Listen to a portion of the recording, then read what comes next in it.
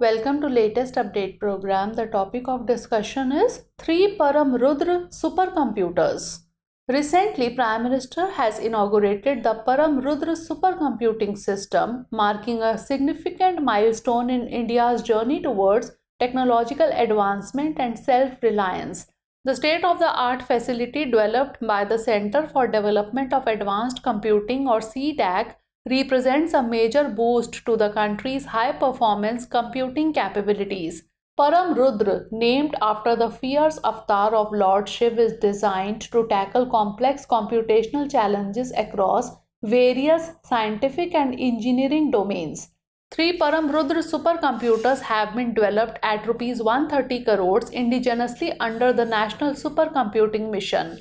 Whether it is the economy or ease of doing business or disaster management capacity or ease of living, there is no sector that is not directly dependent on technology and computing capabilities. This sector is the biggest foundation of India's success in Industry 4.0, the Prime Minister said. The 3 supercomputers have been developed in Pune, Delhi and Kolkata to support cutting-edge scientific research.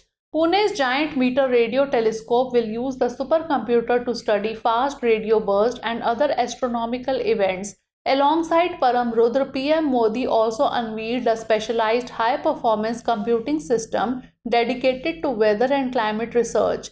This system is poised to revolutionize India's meteorological forecasting capabilities, enabling more accurate predictions of weather patterns and climate trends. The deployment of these advanced computing systems is expected to bolster India's position in the global supercomputing arena.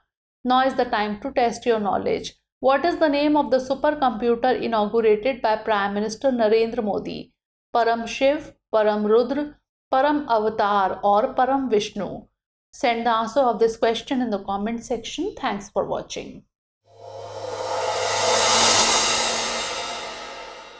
For more informative content, like, share and subscribe, and do not forget to press the bell icon to get the notifications.